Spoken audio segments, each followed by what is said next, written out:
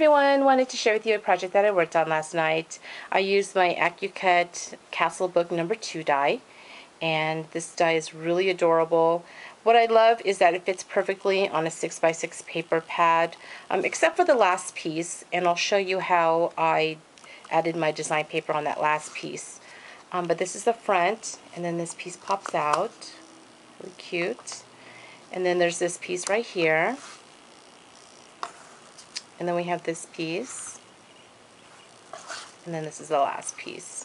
These two you can probably mix up. You can put this in the front or you could put it in the back, either way. And it just creates a really adorable castle. The paper collection that I used is by Paislee. It's the Nantucket collection. Has a really cute beach summer feel to it. Really adorable. And then I love the ephemera pack. It has a lot of really wonderful die cuts in this pack, and there's a ton, as you can see. And then here's some. This umbrella one was my favorite, and the bicycle was really cute too. So let me share with you what I did here. I created actually 2 projects using this collection. So here's my album. And this is what I created.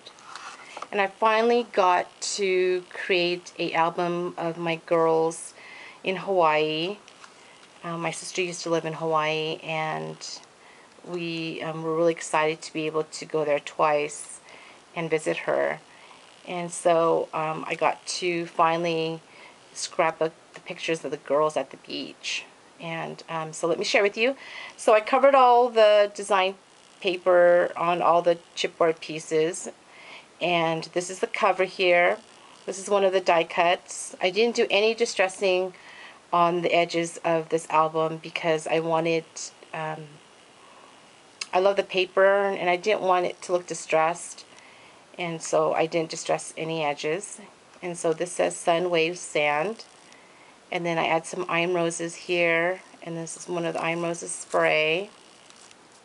I add a 1-inch binding ring and some extra large white eyelets, and then I just add some white seam binding here on the side. And then on this page here I just added a Iron Roses flower just to cover pretty much the die cut piece right here. And then here's the first page. So this is of Maddie. She was making a sand castle, so I put the umbrella next to her picture. I add an Iron Roses by her ear, and then here's some more Iron Roses flowers.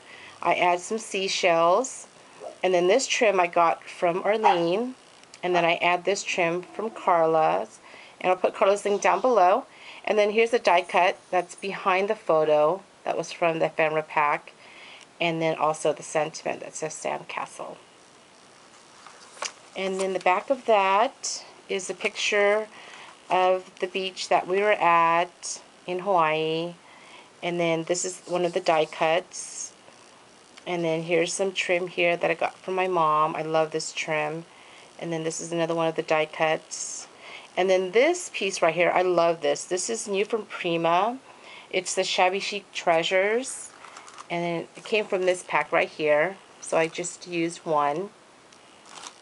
And I just love it. It's really pretty. And then this page right here is Ashley. And then I add again some Iron Roses flowers, some of the Iron Roses crochet flowers that I layered with the S10 flowers. This is one of the die cut pieces, Laugh It Up. And then this hot air balloon. And I put a dimensional underneath the hot air balloon to give it some dimension. And then this page is Ariana at the beach.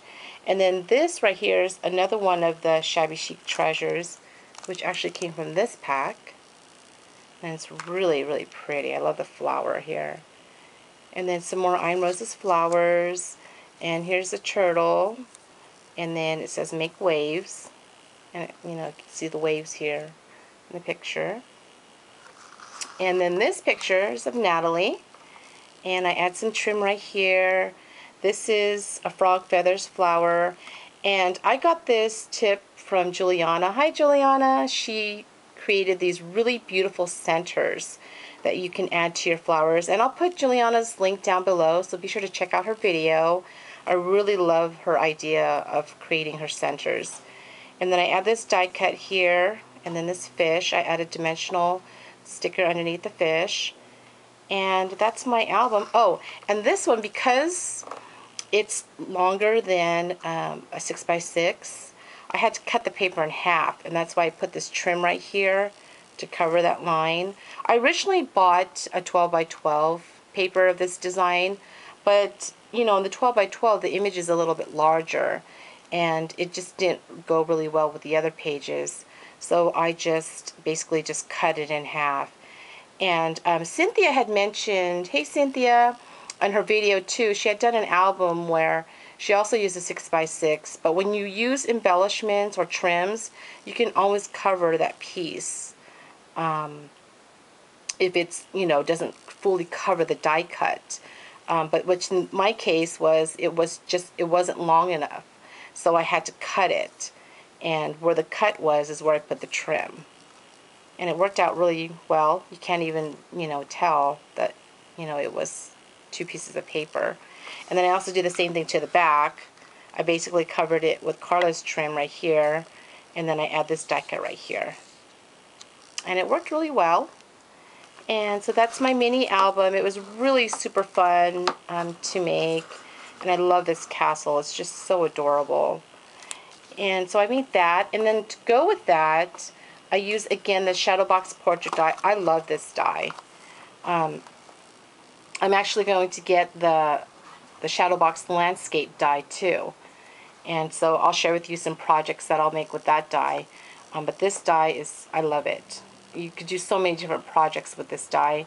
And so I did this of my husband and Ashley. I love this picture of the 2 of them. So again, I used another one of the Shabby Chic Treasures.